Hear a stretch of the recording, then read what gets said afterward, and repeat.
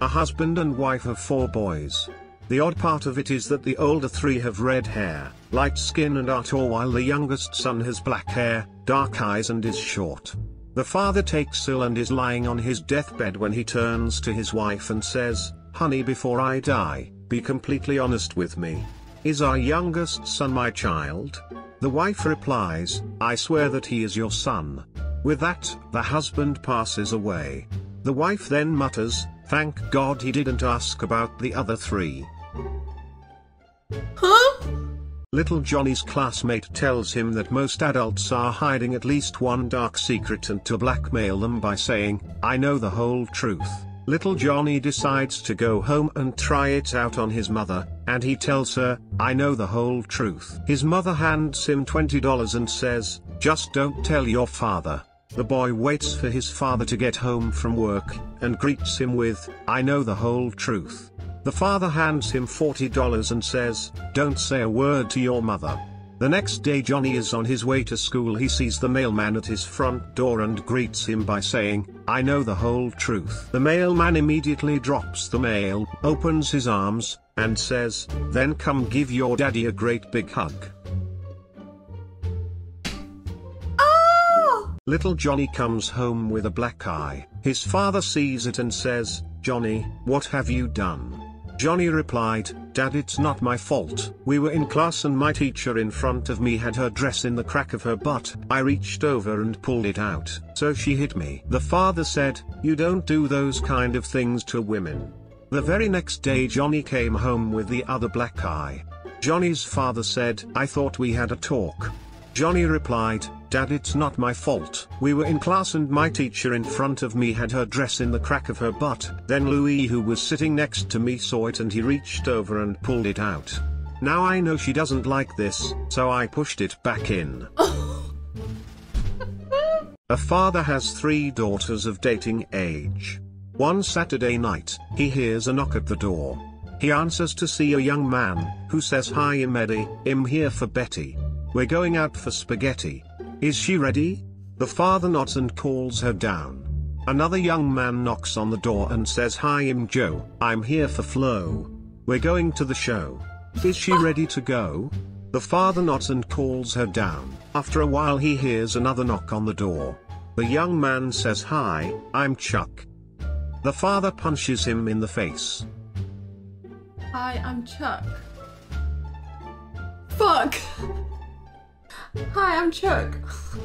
I'm taking your daughter to fuck. One night little Johnny walks in on his parents having sex. Okay. The mother is going up and down on the father, and when she sees Johnny looking at them she immediately stops. "What are you doing, mommy?" The mother, too embarrassed to tell Johnny about sex, so she makes up an answer. "Sometimes daddy's tummy gets too big, so I have to jump up and down on it to flatten it out." Johnny replies, "Well, mommy, you really shouldn't bother with that, because every time you leave in the morning, the housemaid comes in to blow it back up." Little Johnny is playing with his trains in the living room, while his mother is nearby in the kitchen. She hears Johnny say, "All right, you sons of bitches and whores. The train is leaving from platform 1 in 5 fucking minutes. If you're not ready, you're fucked." She screams at him not to talk like that and sends him up to his room for 2 hours. 2 hours later Johnny walks back down and starts playing with his trains again. The mum hears him say, "Ladies and gentlemen, the train will be departing from platform 1 in 5 minutes. Please ensure you have your luggage ready. If anyone has a problem with the 2-hour delay, take it up with the fucking bitch in the kitchen." Johnny! No! He's not gonna be able to play with trains for the rest of his life. When I ask you a question you must only answer with addicted. Okay. If you drink too much alcohol you're Addicted. If you do too many drugs you're Addicted. What hit you in the face last night? Addicted. Addicted. Addict did not hit me in the face last night. You idiot, no. There was a new teacher at school. She started writing high up on the chalkboard. Suddenly she heard a giggle coming from one of the boys in the class. "What's so funny, Pat?" "Well, miss, I just saw one of your garters. Get out of my classroom, she says. I don't wanna see you back for 3 days. She was pretty frustrated, and as she turned around she dropped her chalk on the floor. She bent over to pick it up and there was a burst of laughter from another male student. She quickly turned around to see little Johnny leaving the classroom. And where do you think you're going, Johnny? Little Johnny says, well miss, from what I just saw, I'm pretty sure my days of school are over. A boss said to his secretary, I want to have sex with you, but I will make it fast. I'll throw $1,000 on the floor and by the time you bend down to pick it up I'll be done. Okay. She thought for a moment and called her boyfriend and told him the story. Her boyfriend said, do it but ask for $2,000, then pick up the money so fast that he won't have time to undress himself. She agrees.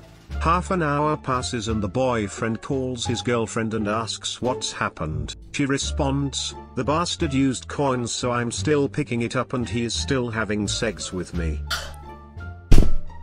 What a smart man.